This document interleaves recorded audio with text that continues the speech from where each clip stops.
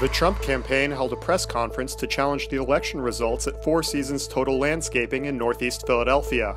Some people suspect the campaign intended to reserve the Four Seasons Hotel, but accidentally booked this landscaping company, located between a crematorium and a sex toy store. Trump's lawyer, Rudy Giuliani, was speaking when he was told the election had been called for Biden. What was it called by? Oh my goodness, all the networks. Wow. All the networks! No, guys, come on. How is this real? Like, how is this real? How are you going to hold a press conference at a landscaping warehouse between a crematorium and a sex toy store? I mean, as a general rule, if you're ever out declaring war, you don't want to do it 20 feet from a dildo. Although, I mean, in some ways it makes sense. Because if you ask people what's halfway between a pawn shop and a crematorium, they'd probably say Rudy Giuliani. And by the way, I have a feeling that Rudy Giuliani uses that sarcastic response a lot. I'm sorry, who wants me to put my clothes back on? Everyone. Oh, wow. Everyone. Every single person in this Denny's wants me to put my clothes back on. Now, the campaign says that they did mean to have the press conference at this venue. And I hope that that's true. But it really just sounds like Trump's legal team accidentally booked the wrong Four Seasons. And if that is the case, that would be so sad. I mean, do you know how incompetent you gotta be to get catfished by a landscaping business? Also, I love how the real Four Seasons tweeted that it has nothing to do with them, because even hotel chains are trying to get away from Trump now. I bet Motel 6 was like, get out of here, you scumbags, you're grossing out our bed bugs. I also feel really bad for anyone who was inside that sex shop during that press conference, because imagine being in a sex shop and then seeing every camera in America pulling up next door. Now you gotta hide out in a dildo store for 6 hours. And that's a long time to pretend to be browsing. Yeah, so is this the edible underwear? Is it gluten-free? Yeah, they're still outside? Okay. Do you do samples? So even though most of the world has accepted that Joe Biden will be the next president, Donald Trump is clearly planning to drag out this fight for weeks. Donald Joe Biden beat my ass Trump. None of his legal efforts to undo the election have been working. So now he's trying a different approach. But on the other hand, what might save America from Donald Trump trying to overthrow the government is that it's Donald Trump trying to overthrow the government. Because his people are not known for being that great at what they do. I mean, just today, Rudy Giuliani, the president's personal lawyer and something kids fear is in the closet, gave a press conference to explain why Donald Trump actually won the election, right? That's what he was doing. He was trying to explain to us why Donald Trump actually won the election that we all saw him lose. But we couldn't pay attention to this conspiracy theory because we were all distracted by this.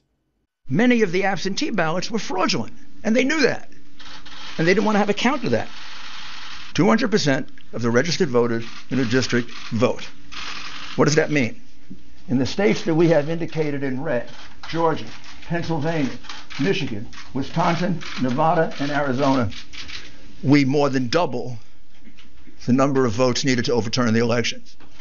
All you got to do to find out if I'm misleading you at all is to look at the lawsuits. That's the reason why he probably didn't have to go out and campaign. Okay. I know that this could be the end of American democracy, but guys, this shit is hilarious. I mean, Trump always said that he had leakers in his administration, but I didn't know it was this bad. What the hell was going on with Rudy? Honest question. Was his hair dye dripping? Was his brain shitting itself? Honestly, I didn't even know that sideburns got periods. You know your legal strategy is f***ed up when even your hair starts crying about it. It was going down both his cheeks. This dude was growing a chin-strap beard in real time. And look, I'm not gonna lie, part of me feels bad for Rudy. Because this was the biggest press conference of his life. His big chance to get Donald Trump another term as president, and his hair ruined the entire moment. Can you imagine if Abraham Lincoln was reading the Emancipation Proclamation and his beard just walked away? People would have been like, hey, yo, yeah, man, forget about the slaves, man. Yo, your chin hair just bounced, B. Yeah, you got to look at that shit. But maybe this is the perfect combination of evil and ridiculous to end the Trump era. I think it's perfect. Because think about it. If someone said in 2016 that this whole thing would end with Rudy Giuliani openly plotting a coup against the government, but no one would take him seriously because he had hair dye running down his face the entire time, you'd be like, yeah, you know what? It sounds about right. Rudy Giuliani, former aide to Donald Trump and lawyer who makes all his clients look innocent in comparison.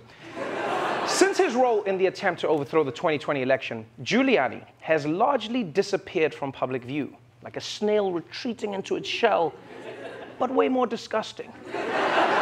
And if there's one thing America loves, it's a big comeback. And last night, Rudy got his. A little bit of controversy on the Masked Singer last night. Personal lawyer to former President Donald Trump and former New York City Mayor Rudy Giuliani popped out of a giant rooster suit while singing a rendition of Bad to the Bone. She could tell right away that I was bad to the bone. But as he revealed himself, this is what happened. Judge Ken Jeong stormed off the stage, apparently didn't like it, saying, "I'm done." Yeah, Rudy Giuliani just got voted off The Masked Singer, which means he's about to spend the next 5 years claiming that he actually won The Masked Singer. And I guess history was made last night, because for the first time in The Masked Singer's history, a contestant took off their mask and everyone was like, no, put it back on, put it back on. Put it on. We don't want to guess. Put it back on. It's also weird how Rudy has the time to be on a game show, but he's too busy to testify in front of Congress. Like, maybe they should have just tricked him, right? Congress should have just like made it seem like it was The Masked Singer, combined the whole thing, pop him in the giant costume, and then sit him in front of the January 6th committee. Just do it. Yeah, that's the game show America needs. Bernie Sanders would be sitting there like, oh, based on his utter disregard for democracy, I'm going to guess the rooster is Rudy Giuliani. Let's take up the mask and see who we're about to indict. It was him. I told you it was him. I could see the melting through the mask. I could see it.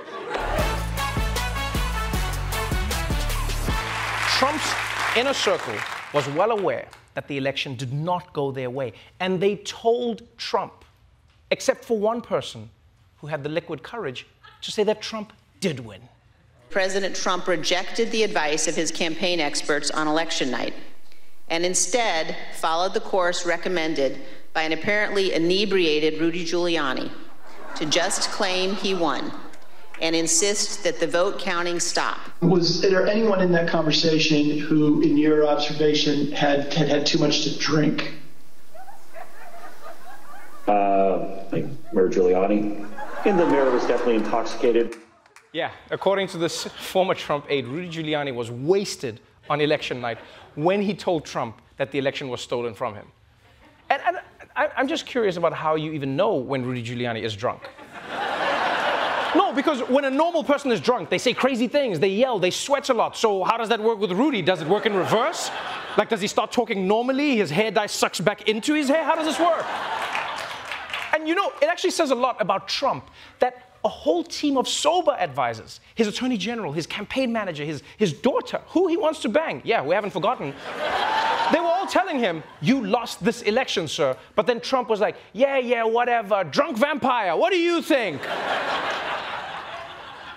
You know, when you think about it, it actually makes sense that Trump would listen to a drunk person, because that's the one time people probably sound like him. You know? He's just like, what do you guys think we should do? And he's like, I'll tell you what I think we should do. Wow, there's something about this guy. He totally gets it. You'll get it. I get it. You get it. We get it. All right, you know, there are a lot of depressing things going on in America right now. So we decided, let's start off today's show with some good news. And I'm talking about what happened to Rudy Giuliani, former New York City mayor and America's most illegal lawyer. You see, he was in a supermarket on Staten Island Sunday, campaigning for his son, Andrew Giuliani, who's trying to make history as New York's first caveman governor. And thankfully, Rudy is now doing okay after just barely surviving a heinous drive-by on his upper back. A Staten Island grocery store worker is facing assault charges, accused of slapping former New York City Mayor Rudy Giuliani. This surveillance video shows the encounter inside a ShopRite store. The worker appears to hit Giuliani on the back, prompting a reaction from the former mayor. NYPD has said that this man was a 39-year-old suspect who approached Giuliani, slapped him in the back, and said, "What's up, scumbag?" Giuliani refused medical attention at the scene, and the 39-year-old was taken into custody with the NYPD recommending charges of second-degree assault. Don't you laugh! Don't you dare laugh! This is second-degree assault. That's how tough New York's laws are. Third degree is if you lightly blow on someone's ear.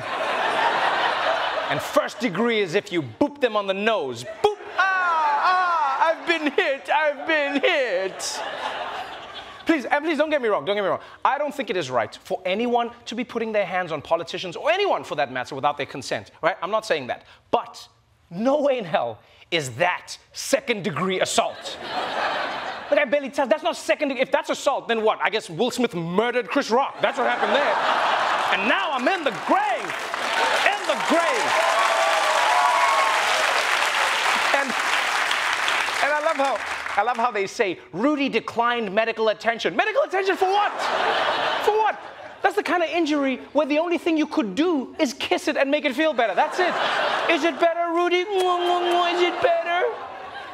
In fact, if anyone needs medical attention here, it's the guy who touched Rudy Giuliani. Yeah, that dude's hand probably looks like Dumbledore's after he barehanded a Horcrux.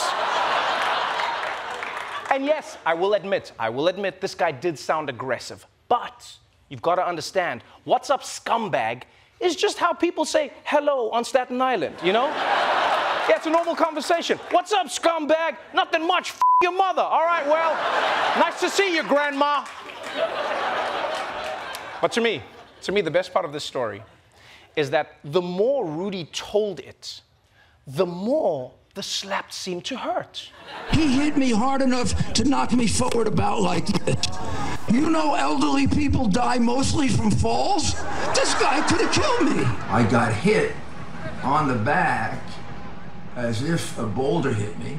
It knocked me forward a step or two. All of a sudden, I feel a shot on my back, like somebody shot me. You know, that was the woman who was rubbing my back. The guy hit me so hard that she herself almost fell from the reverberation of it. Yeah, that's right. He slapped me so hard my eyeballs fell out, and I had to pick them up and put them back in. You all saw it. You saw. He slapped me so hard I shit out the side of my face 2 years ago. Yeah, that's how hard it was. You saw it, everybody. I felt it. I felt it. You know, I thought that Rudy was lying about the election being stolen because he was a Trump sycophant. It turns out he just lives in another world. This is just his brain. And I will say, in his defense, he was already in a weakened state.